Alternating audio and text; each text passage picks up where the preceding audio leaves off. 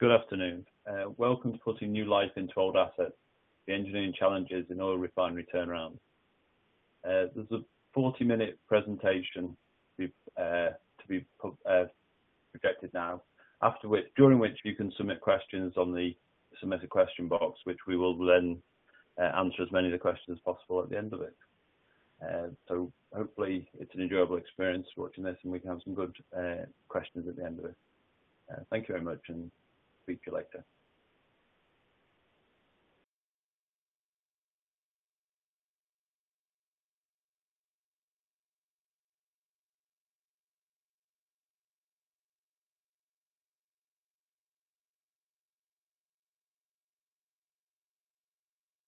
Welcome to putting life into old assets, the engineering challenges in oil refinery turnarounds. Successful turnarounds are a product of getting the right people in the right time, with the right materials and the right work methods. Sending them home in one piece at the end of their shift and leaving behind a safe and reliable, improved process plant. So for those of you new to turnarounds, I should give a short explanation of turnarounds. They're often referred to as overhauls, outages, shutdowns, and this is often abbreviated to TA, TAR, TNI, INT, and there's many, many more, where the I in the TNI is actually for inspection. Oil and gas process plants operate continuously 24 hours per day, 365 days per year. Turnarounds are when these plants are shut down for their major service. In oil refining, these are every 3 to 6 years, depending on the type of process unit.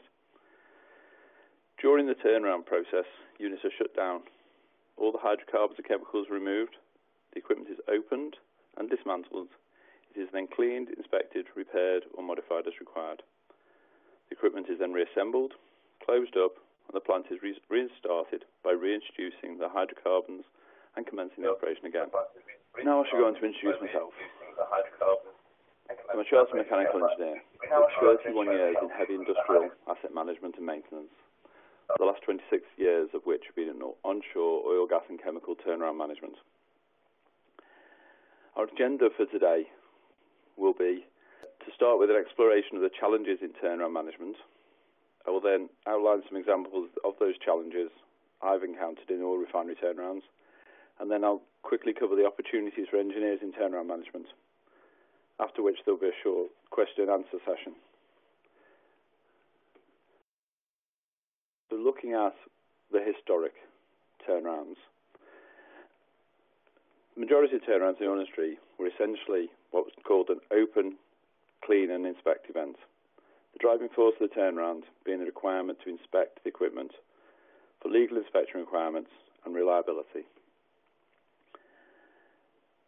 In some catalyst-based processes, where the catalyst has a finite life and degrades with time and usage, the motivation for turnarounds is often the need to change the catalyst. There's also often a need to clean out the plant, because the process often fouls up and leads to operational restrictions and efficiency losses. These can often be one of the main drivers for the turnaround in the old historic ways. Now, moving on to the actual structure of a historic turnarounds, you would always find that they were considered to be mainly a maintenance event, where only maybe 10% of the associated work would be to do with making improvements or modifications to the plant. Many of these would be minor changes and could easily be completed alongside the open, clean and inspect scope. These modifications would not normally be considered major tasks.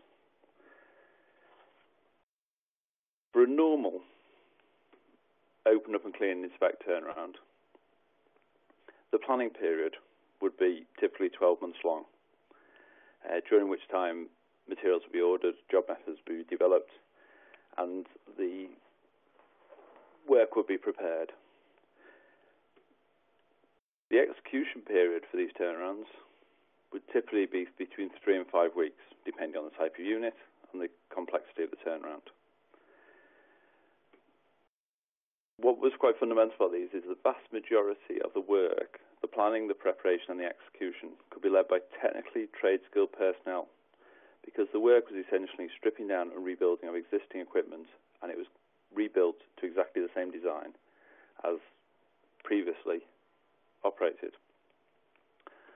As a qualified engineer on these turnarounds, the contribution to the process would include often the overall management of the event, the coordination of the work scope development, writing the job list, leadership of the planning and preparation period to ensure the milestones are met, leadership of the actual event, generally keeping things well organised, and invariably cost and commercial control was also with the responsibility of the engineer. As such, the technical engineering skills requirements were somewhat overshadowed by the organisation, leadership and commercial skills required.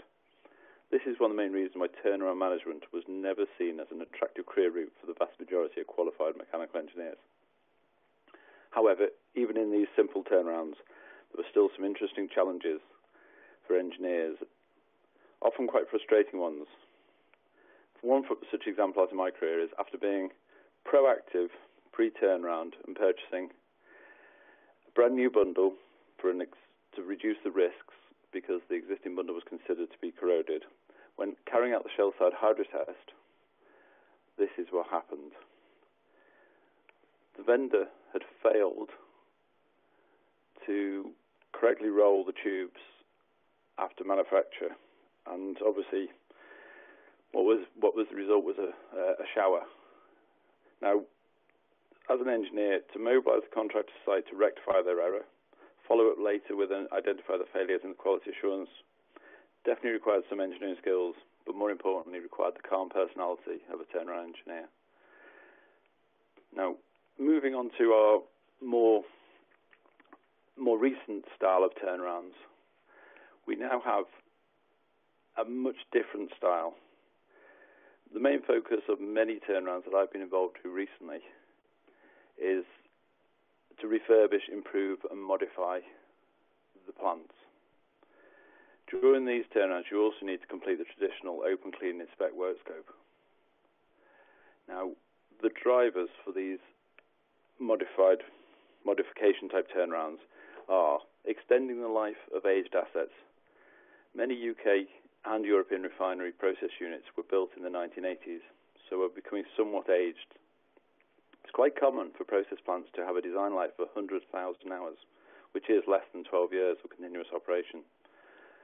So many pieces of equipment are approaching 3 times this design life. Remnant life assessments are carried out regularly to determine the actual remaining life based on inspection findings and actual operating conditions, and these often determine that most equipment is safe to operate at age. However, with time, an increasing number of cases of the remnant life assessment recommend replacement or major refurbishment. This type of work invariably requires a turnaround for this replacement.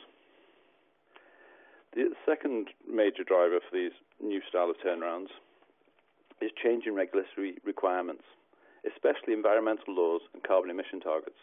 These lead to many regulatory compliance investment projects that also require to be completed in turnarounds.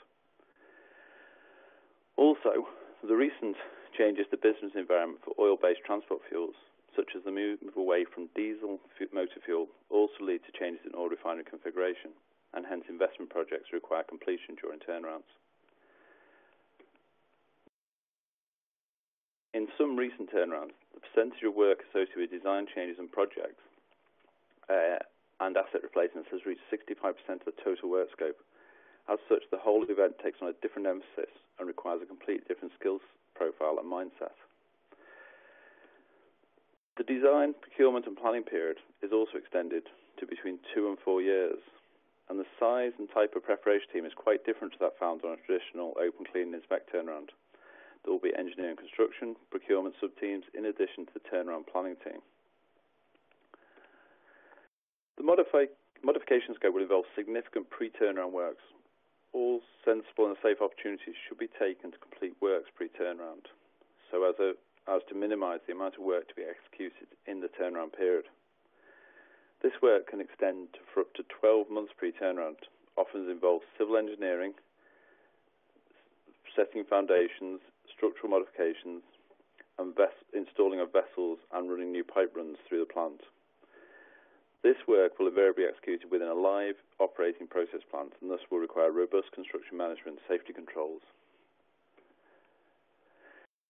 The turnaround execution period for these improvement turnarounds is normally longer than a traditional open, clean and inspect turnaround and can often be between 5 and 10 weeks depending upon the scope of work.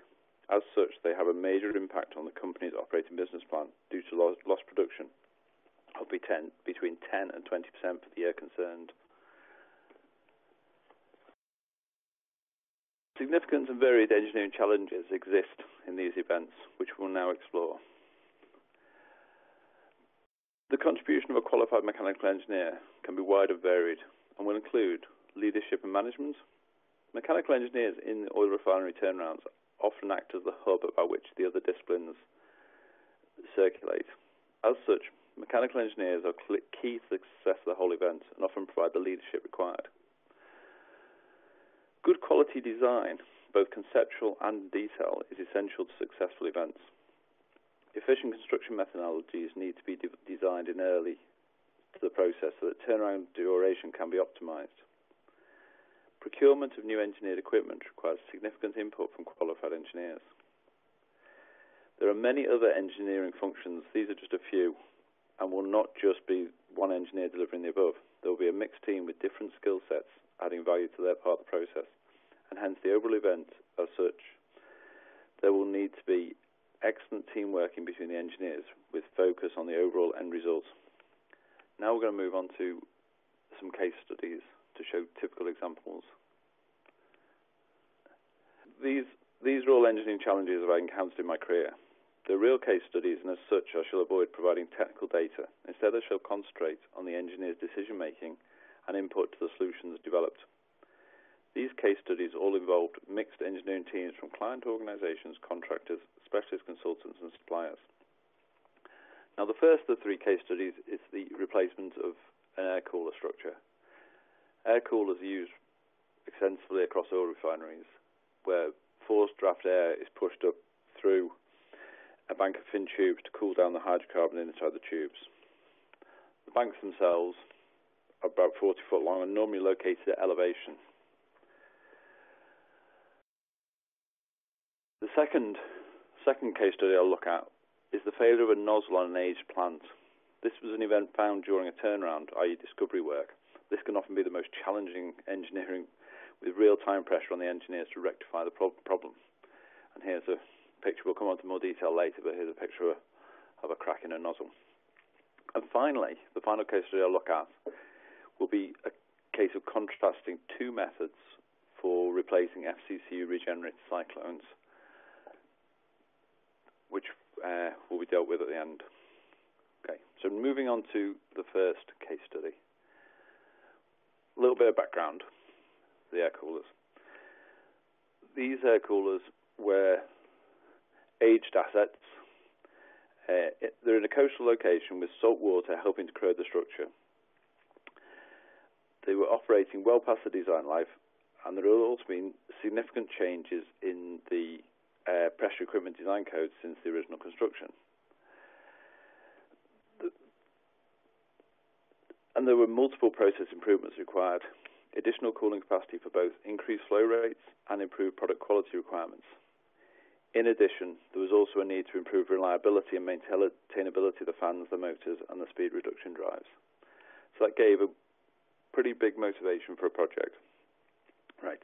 The challenges encountered by the engineering team involved were that the internal client management in-house design team was somewhat committed to a lot of other projects at the time. This limited the amount of engineers available, so there had to be a different strategy for this than just using internal engineers to design and procure. It was a very short duration to complete the turnaround scope. The process unit was one of the very last units to shut down and one of the very units to start up. As such, there was less than 3 weeks to complete the replacement works. And finally, the coolers were in a very congested area, local, with work areas either side. And there was very, very limited space around the area. As such, it was necessary to install the new coolers in exactly the same place as the existing coolers. There was no real opportunity to build a whole new structure nearby. And finally, with all work in turnarounds, one of the issues was multi-level working and working at height, and the design had to reflect this and make sure that it was constructible in the short periods available. Now, looking at the challenges for the work, so the solution developed included lots of challenges. Now, these two photographs just give a bit of background. Here's the one on the left-hand side is one of the old cooler banks being removed. That gives you an indication of how large they are. And the one on the right is showing the removal of the existing corroded structure. And it just gives a bit of a background to the size and scale of the task. Now, moving on to how we tackle this. The first aspect was to look at the contractual arrangements for the works. The solution for the contract we looked at first was to engage a specialist contractor. Due to the limited engineering support available from the site project team, it was decided to engage a specialist air cooler vendor for the design and supply. They spent a significant amount of time on site carrying out surveys to optimise the design.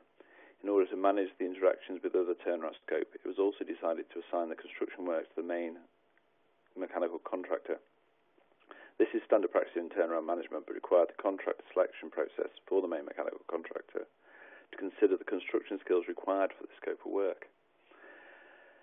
A third-party contractor was also involved for the piping design because the air cooler vendor didn't have the in-house resources to do piping design, so this was retained with a third-party piping design contractor.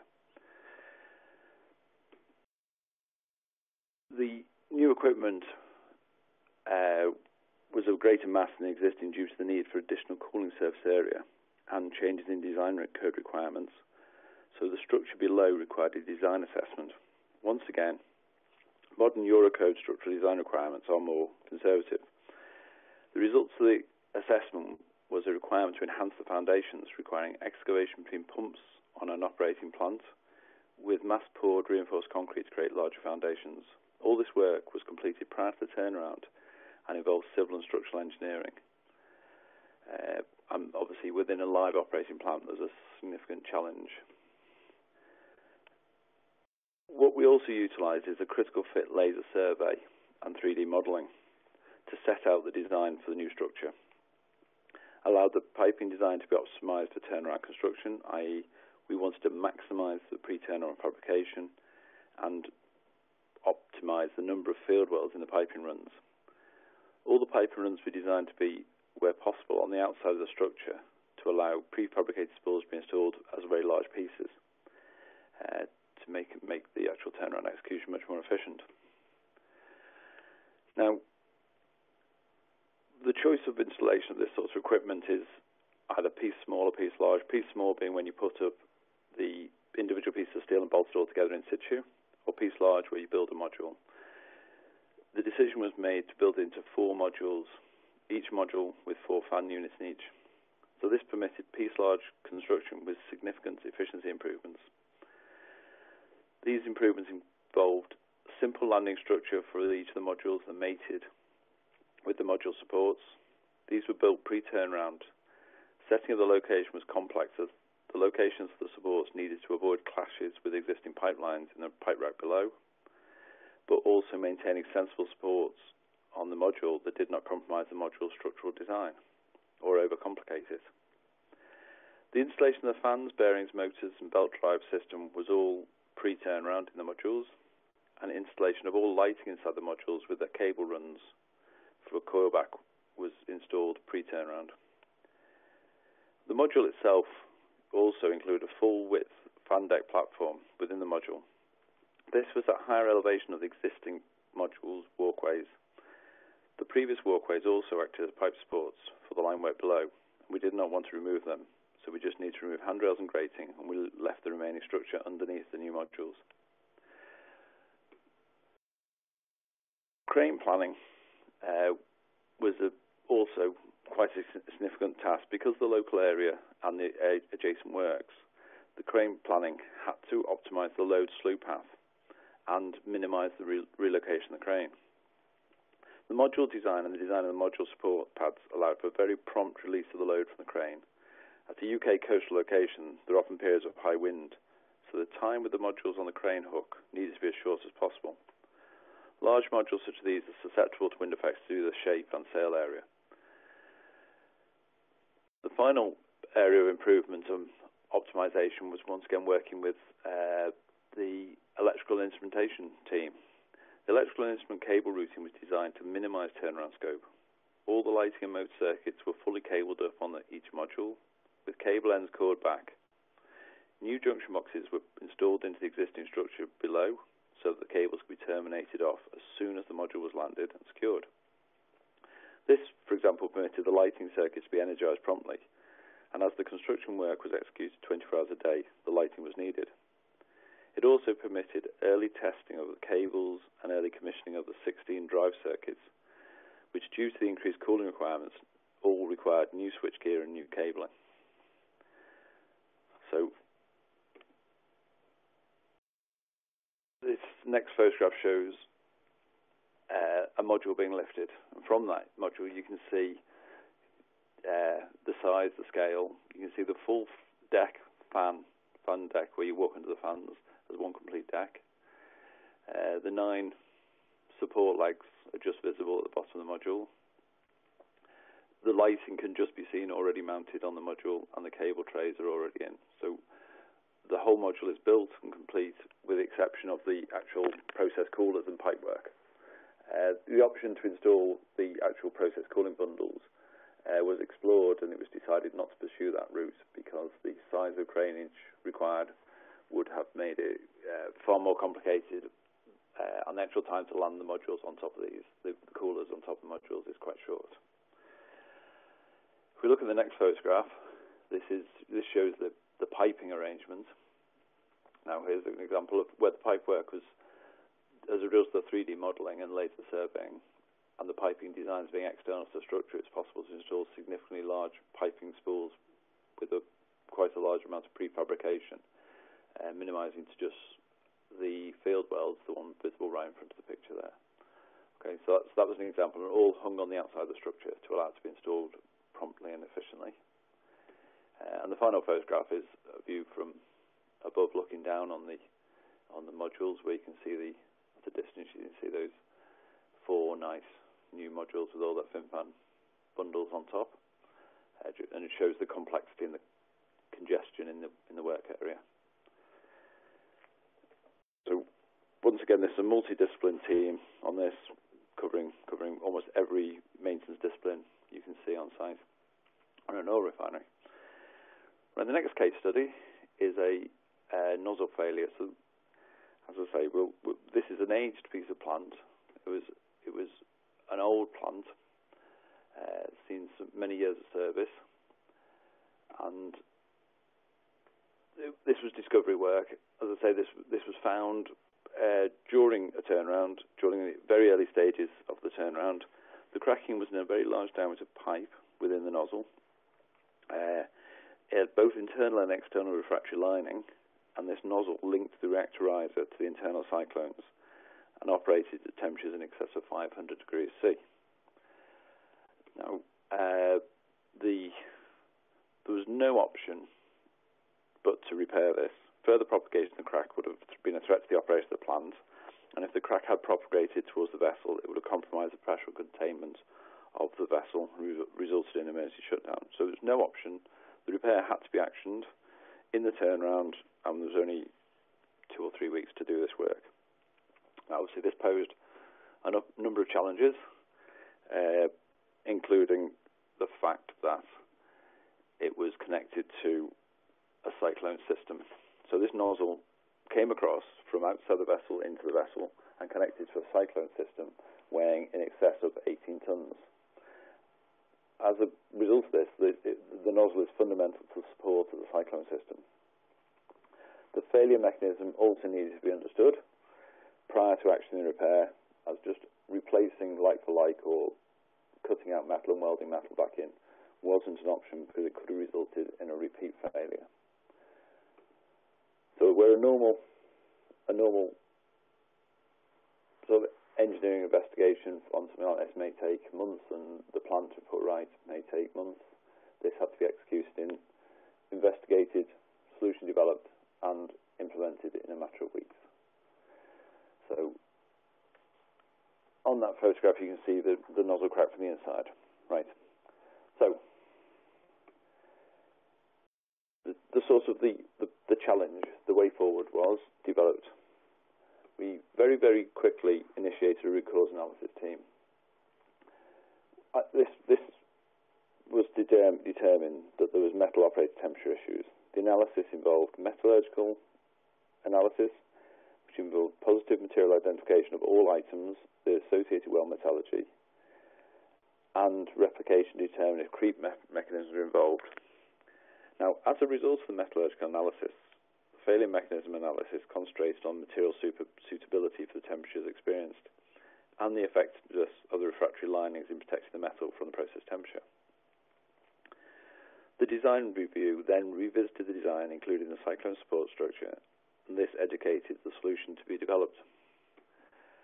Now, the solution developed had to involve a change of material to a chrome moly steel with a higher temperature strength properties.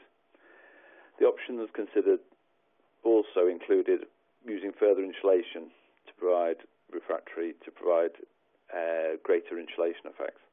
This was considered not feasible or to be a reliable solution due to the potential for refractory lining systems to fail. We also, once we decided to move up to a high grade of chrome moly steel, had to develop weld procedures and heat treatment procedures that would be suitable for work in such a confined space, and also had to take due regard to the metallurgical state of the aged adjoining equipment we were welding onto. The chrome moly material for the replacement nozzle had to be procured, rolled to shape, and seam welded. For this, because we were under time pressure, we used an experienced fabricator of cyclone systems, as they had both suitable material in stock and had the in-house capability to roll, form, and fabricate in a very short time available. The existing cyclone system had to then be provided with some temporary structural support during the repair.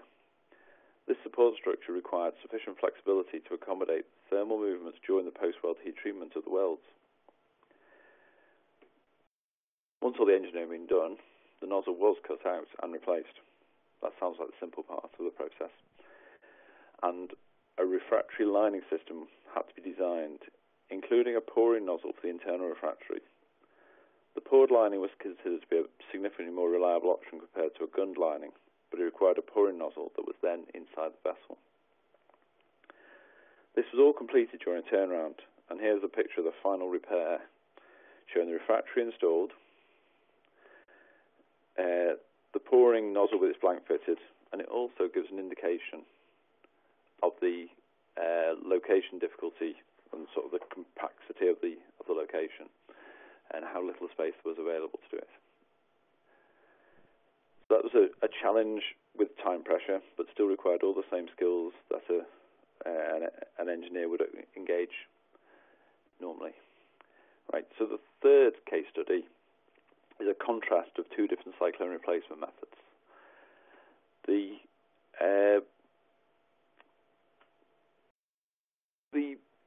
So by way of a background, a fluidized catalyst cracker unit has multiple cyclones to separate catalyst from flue gas in the regenerator. The flue gas temperatures are greater than 700 degrees C.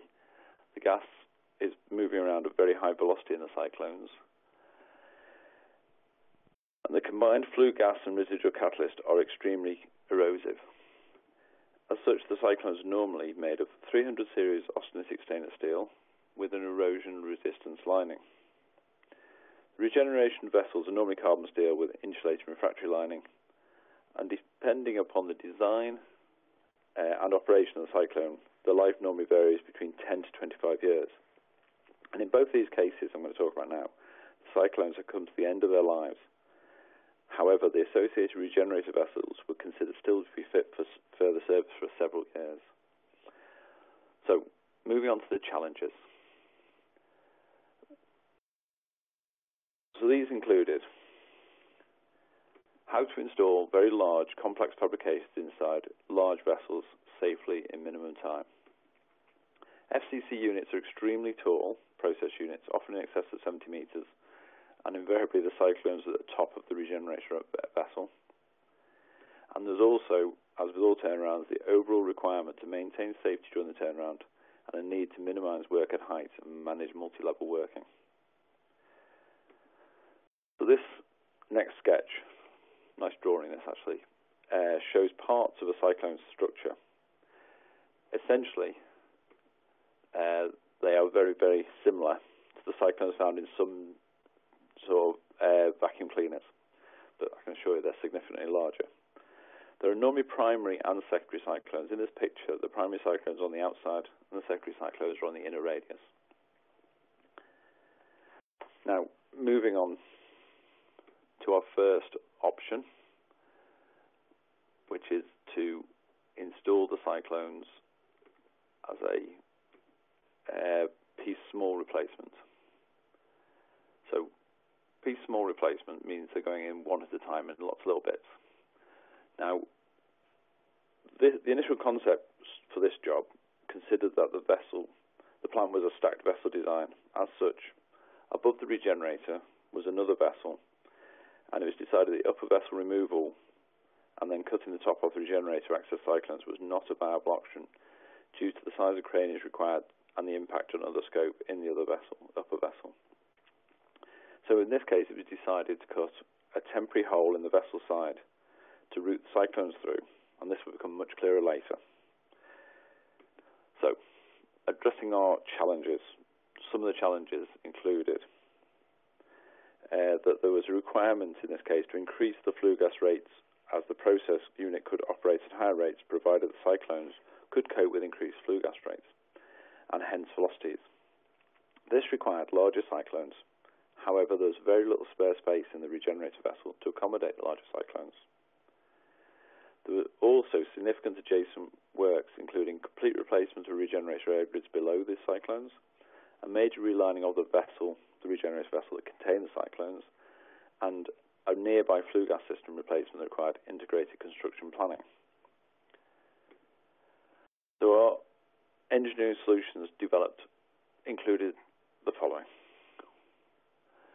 We utilised 3D modelling to maximise cyclone design within the existing vessel. The final design had absolutely minimal clearances between the cyclones, and in the development, all options within the existing vessel envelope were considered. The final design maintained the quantity of cyclones and their connection positions, but almost all other dimensions and details changed. Due to the decision to have larger and redesigned cyclones, with obviously increased catalyst loading and increased self-weight, we carried out a finite element analysis of the cyclone system, the existing vessel, and its ability to accommodate the increased loads. Out of this, we also then detailed the cyclone hanger support systems which were attached to the vessel. Once we'd optimized our design, 3D construction sequence animations were developed and revisited and revised repeatedly to optimize the sequence removal and reinstatement, and to select the optimum locations for the field wells, and also develop scaffolding plans. Within the turnaround, we also utilise rope access technicians to attaching and detaching the rigging. This minimised the amount of scaffolding required within the vessel to be built and stripped and built and stripped. Now, the attached photographs show part of the constructed cyclone system.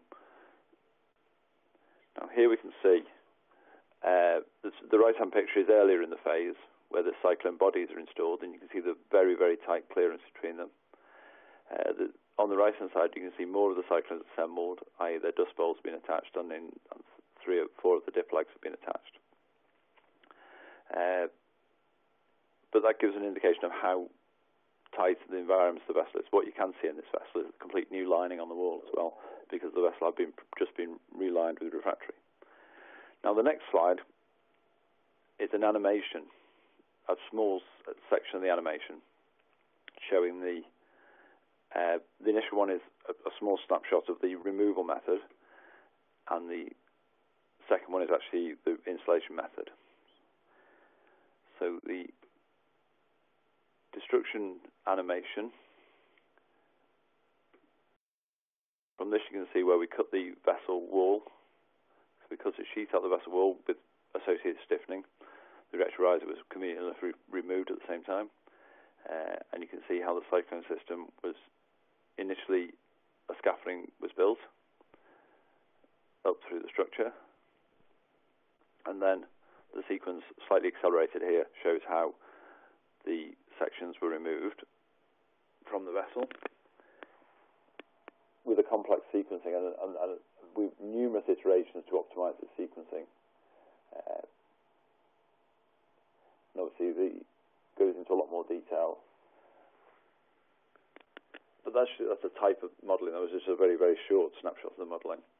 Now, the next video sequence also shows the construction, which you can see from an empty vessel here, still with the outer frame and the scaffolding built in it. This is how the sequence was started for the installation. The cyclone bodies themselves were inserted upside down and swung round through the sheet to aid rigging. These are that's a primary cyclone going on the outside, paired up with that secondary that's already just been installed. Each cyclone was installed in the same sequence, with the exception of the very last cyclone, which was not installed because the room was required, as you'll see soon. Why we never left the sort of installation of the very last secondary cyclone until later. So the vast majority of the cyclones are nearly installed, and the gas riser pipes are installed. As I say, this video is somewhat edited to take out a lot of the detail. But at this point, we have one cyclone body not installed. The hangar system is being shown being installed there. And then we move on to the next phase, which is the installation of dust bowls and dip legs. So at this point in time, very long dust bowl dip leg assemblies are being installed, utilising the space left by the missing cyclone. Each of these are then installed as large pieces to minimise the amount of work in the turnaround. Now, the final cyclone, when it was then installed, had to be installed in a lot more pieces with more welds in it. But it was decided that was the optimum way to do it, to allow 90% of the work to be installed efficiently and one to be installed slightly slower. Right, so that's the piece small type solution. Very, very time consuming, a lot of man hours on the job in the vessel, control of multi-level work in the vessel. However, it didn't require massive craneage, it didn't require a great deal of facilitation work. Now, the second option we're going to come on to now is the piece large replacement. Now, piece large replacement, completely different type of project. Now, the advantage was that this was a side-by-side FCC design, which means it was a standalone regenerator vessel. So removing the vessel top was a viable option. The challenges, still have plenty of challenges. To actually lift the vessel top was a very large and very heavy lift. There's limited space near the plant for the work, and such a heavy lift is always a threat from crane wind restrictions. Once again, being a coastal UK location, wind restrictions, high winds are always an issue. So a snapshot of some of the engineering solutions developed included lift of the complete cyclone system and vessel head in one go, maximising the pre-turnaround dressing of the new head, critical fit surveying. So here's our regen head as it's being lifted. Now that is just the complete head with all its cyclones in. It has aluminium scaffolding built into it for accessing the lift. All the pipework installed on the outside, just a few missing pieces. The detail of the aluminium scaffolding is shown on on this slide, and we can see the aluminium scaffolding here, a small snapshot in the corner showing that the aluminium scaffolding was built all the way around the outside and pre-hung inside the head, so it could be lifted into place really quickly. Now, this offered a great deal of engineering challenges and design work, but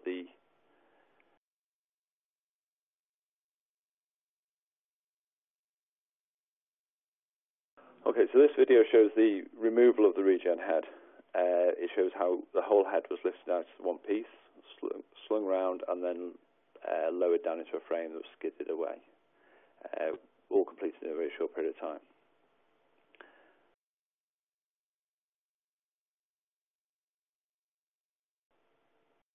Right, the second video now shows the installation of the new head.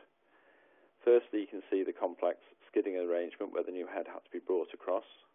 The video shows the weight of the head, and it was lifted up and positioned very carefully and accurately, and as you see the video, within a few millimetres final position. When that head was landed, it was welded into place.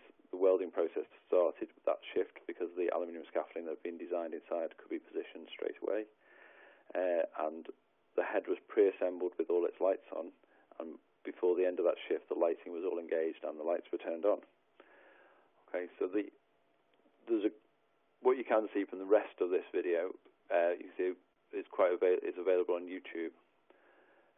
So the address is given on this is just a small extract of quite a long video shot from the whole turnaround, which is available for viewing by you all. Okay, now moving on to a very short summary of the future skills needed in turnarounds. As I've described, turnarounds are changing massively. The skills needed in turnaround management now are mechanical core skills that cover strength of materials, structures, metallurgy, welding, and the ability to work with multidisciplined engineering knowledge with chemical process engineers, instrument electrical engineers, civil and structural and refractory engineers.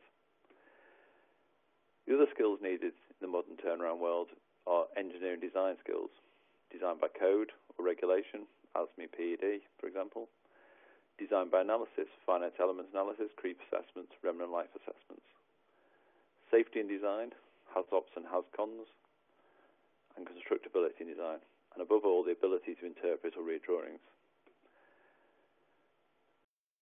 Another one of the skills required is project management, planning and scheduling, cost estimating, cost control, commercial and contractual management, and risk management. Leadership and management skills required in turnaround management of management of professional staff, management of a skilled workforce, and the ability to cope in a matrix organisation where the team on the turnaround are often not directly reporting to you. And finally, the greatest aspect of a turnaround engineer is personality. The person has to be organised, disciplined, calm under pressure, ability to prioritise, able to resolve conflicts, certainly not interested in a 9-to-5 life, ability to cope with long working hours, stamina, and the ability to cope with an outdoor environment, working at height and in confined spaces. So, for all engineers with those skills who want to move into turnaround management, the routes into turnaround management are multiple. Plant operations, the plant operates the clients, the oil companies, gas companies, chemical companies. The EPCM contractors, the big design houses, they have massive input into these projects. The technical service contractors, specialists, all those big cranes you saw in those videos, they all employ multiple engineers. And the main mechanical contractors, the big service contractors who do the engineering work, also require engineers. So as a career, the modern turnaround world is a far more exciting life than it was in early days. As I say, 27 years of doing this, it has got more challenging for engineering. And as a final, so basically, when you can't work each day, have you had a good day at the office? Turnaround management can give you days like this. Okay, it's not the average day for turnaround engineers, but it's certainly a good day. And it's a good career to be in. Thank you very much.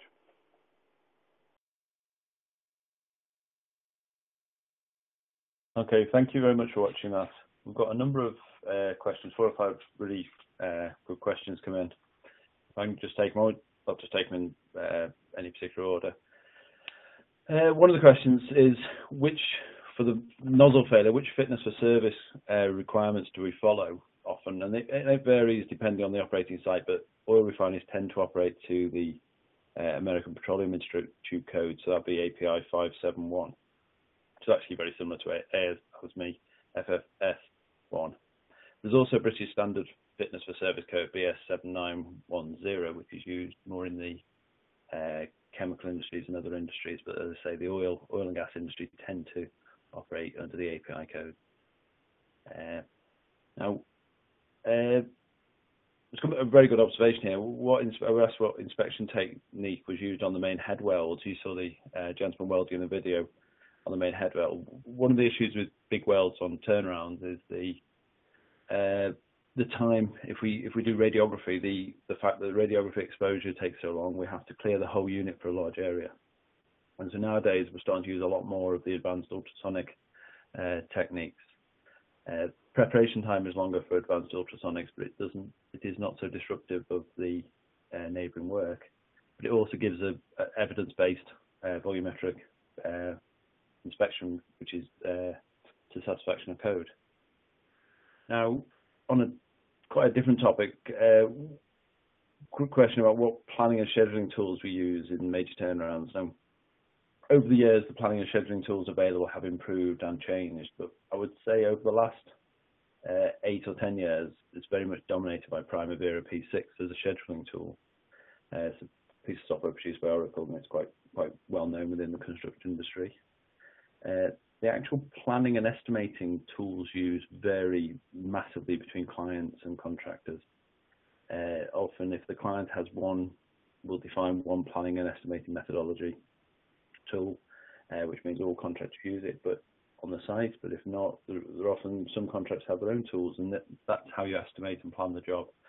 Now, the type of planning and estimating tools needed varies massively from the complexity of the turnaround. A major revamp project, like the couple of those examples, and especially this one in the video, needs a very detailed planning tool with the ability to look at different scenarios. And in that case, I'd say vast majority of people use Primavera P6 and a detailed step-by-step planning down to level 5. Right. Now, a bit of a question. I think this is relevant to most of the case studies. I mentioned we use laser surveying and critical fit surveying methods. Well, one of the questions is, how accurate have you found the laser surveying to be? And to be honest, sometimes I found it to be very accurate and sometimes not so accurate. But it all depends upon how much you invest in the pre-turnaround preparation. The ability to build up an accurate 3D model of the built plant, pre-surveying the existing plant and the new equipment, that investment in accuracy pre-turnaround will often reap massive benefits in the installation. Obviously, any errors in surveying and size always ends up being modifications in the field, which are time consuming. There are other aspects. Obviously, oil refineries and gas plants often operate at elevated temperatures, so thermal growth can impact the accuracy. The ability to determine and estimate the thermal contraction. Obviously, the plant is cool during construction phase, but often the 3D model has to be made and educated by laser scanning whilst the plant is operating in the temperature. So that can be a significant effect which you need to plan for. Now, with work inside vessels, 3D modelling is totally and utterly dependent upon your ability to correctly model the as-built condition inside the vessel. And older plants with many years of modifications, the internal details are often not as per the drawings, and a degree of conservativeness is required in design work inside vessels. Or when an opportunity is taken, accurate surveys should be taken of vessels when you're actually inside vessels as well at turnarounds. Right, now one on to the last couple of slides. This is quite a nice one. It's the question about, would I recommend a young engineer to follow a career in turnaround management? Well, obviously once I was a young engineer and I did follow a career in turnaround management. It is a an exciting career, has plenty of opportunities. It does require people to have the correct skills, personality, and characteristics to endure what's actually quite a difficult career at times. But it's a career with some pretty big rewards in this as well, both sort of in professional respect and financially. It's fairly rewarding financially as a career as well, mostly because it's actually not a pleasant environment to work in. So yes, I would recommend young engineers seriously consider a career in turnaround management. There are lots of routes into that, as I put in the slide. The people who are very much design skilled, the route can go through the design houses. If you're very much construction skilled, the route can go through client or contractor route. Very much a matrix team organisation where people work together based on their skills and their skill set. But it is definitely a career worth pursuing.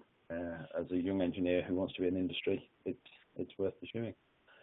So that was five questions, 5 very useful questions submitted. What I would suggest is that if you look onto the slide and review the full video of the turnaround, which I showed a very small snapshot of, and also YouTube contains a very large number of videos from other turnarounds around the world, and you can get an indication of the type of engineering. What a video like that will never show you is the amount of engineering work that went behind the scenes quietly 24 months earlier in offices and on computers, and the engineering challenges and difficulty in discussing and producing the optimum solution. They just tend to show the end result. Okay, I hope this will be very useful to you. So we've just come to the end now of the webcast, and I'd like to thank you for listening and contributing. Thank you very much. Bye.